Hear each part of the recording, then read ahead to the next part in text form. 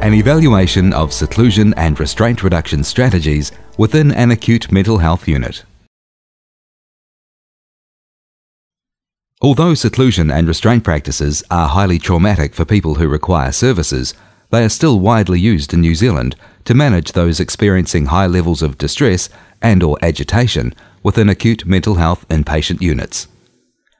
In 2001, following concerns raised by service users, clinicians and researchers, the Mental Health Commission, with the support of the Ministry of Health, reviewed seclusion practices from a human rights, policy and practice perspective. Subsequently, a national plan to reduce seclusion and restraint use within New Zealand mental health services has been developed.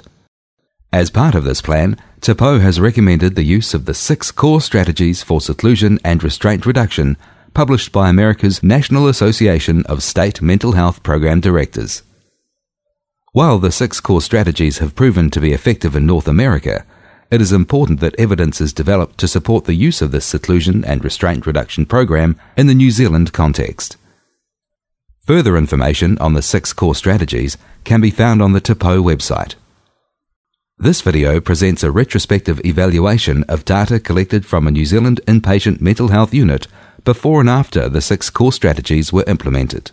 The strategies provide a framework for organisational change within inpatient mental health services, specifically facilitating a shift away from seclusion and restraint use towards a more trauma-informed and recovery-oriented approach. The approach to organisational change is multifaceted, and the framework can be used as a template and a monitoring tool for service culture change, including policy and procedure development, staff training, and the implementation of specific strategies for managing service user distress and agitation. The strategies involve continuous monitoring and evaluation of the frequency and duration of time service users spend in seclusion and/or restraint, including noting prevalence for particular behaviours during certain shifts or at particular times of the day. This data is then used as a measurement to provide goal-specific changes for improvement. Workforce development ensures that staff are competent in the delivery of trauma-informed care with a recovery focus, and all policies, procedures and practices reflect an understanding of the broader contextual factors that impact service users. Additionally, staff are trained in the use of seclusion and restraint reduction tools for de-escalation, risk, self-management and comfort. This includes the use of a sensory room and sensory strategies. Consumer roles ensure that service users are involved in all decision-making processes at both individual and operational level, promoting full integration between clinical staff and service users. Lastly, debriefing techniques are used to inform policy, procedures and future practice, and to provide an opportunity for staff, service users and witnesses to express any concerns. The aim of this study was to determine the effectiveness of the 6 core strategies in reducing the use of seclusion and restraint practices in a New Zealand acute mental health unit. This involved examining whether a significant reduction in seclusion and restraint rates occurred following the introduction of the 6 core strategy intervention. Retrospective clinical data was collated and classified into 1-year pre-intervention data and 2 years post-intervention data. Staff survey data was also reviewed to examine whether a shift in staff attitudes towards seclusion and restraint was evident from pre to post-intervention.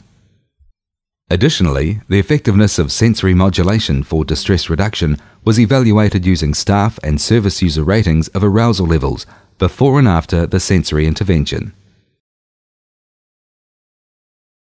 The findings showed clear evidence of a reduction in the number of seclusion episodes post-intervention.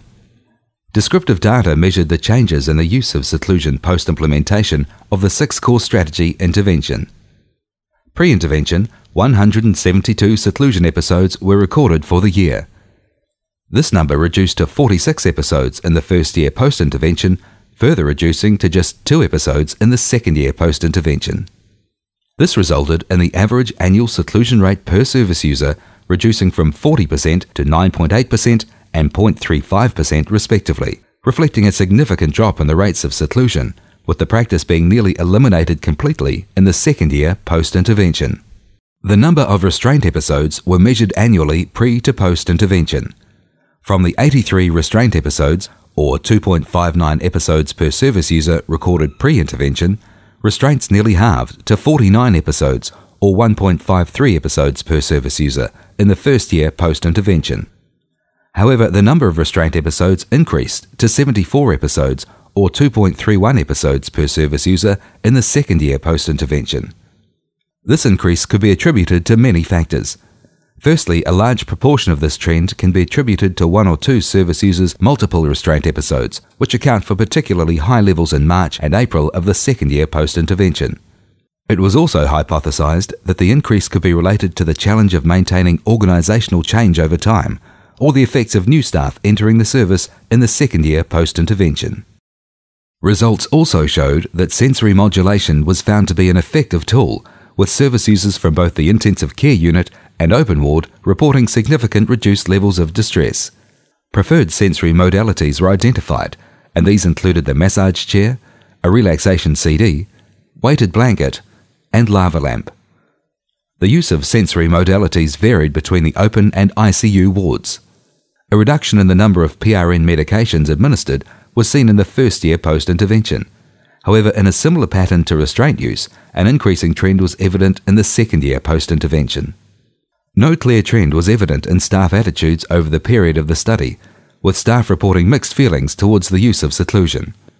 Whilst staff viewed that seclusion practices promoted a sense of safety, staff also acknowledged that seclusion practices were punitive, non-therapeutic, and promoted feelings of guilt and disappointment when placing a person in seclusion. The findings suggest that the implementation of the 6 core strategies were effective in reducing seclusion and, to a lesser extent, restraint use in a New Zealand inpatient mental health setting.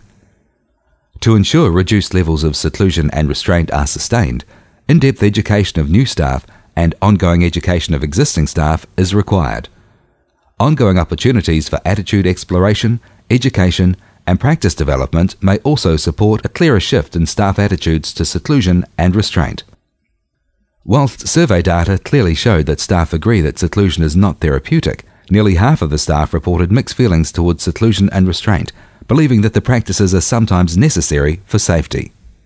For further information on the research design, refer to the research paper An Evaluation of the Efficacy of the 6 Core Strategies Intervention to Reduce Seclusion and Restraint Episodes in an Acute Mental Health Unit, which can be found on the TPO website.